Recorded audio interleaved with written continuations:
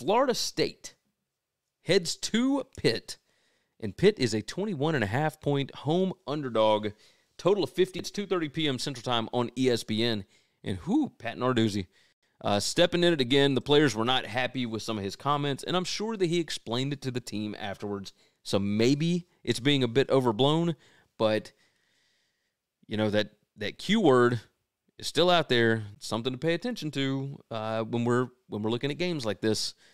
Florida State came in ranked number 4 in the college football playoff rankings. They might feel a little disrespected here. Florida State, 21.36 is what I would have them favored on the full season. Pitt is terrible at throwing the ball. Well, Florida State's really good at defending it. Pitt is a little bit better at rushing the ball. Florida State not as good at defending that.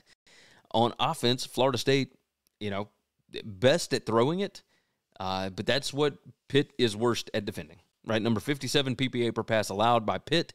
Florida State, number 25 PPA per pass there. Florida State can be explosive. I don't know that Pitt has got dudes that can line up with the wide receivers for Florida State, so something to pay attention to there. Pitt, number 86 in turnover margin. Florida State, number 24. Yeah, let's look at the last 4 weeks, and it's not much better. Florida State by 25.7 over the past 4 weeks.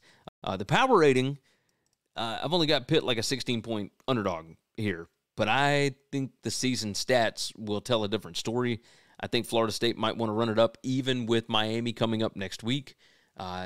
You got to keep pace if you want to make the playoff. If you want to, make sure that at the end of the year, it's not, that we don't have somebody that's going to jump you or whatever, right? So make sure that you continue to put up big-time numbers because you don't want to be in a situation where Ohio State loses to Michigan or Michigan loses to Ohio State and they find a way to jump you in the final rankings, right?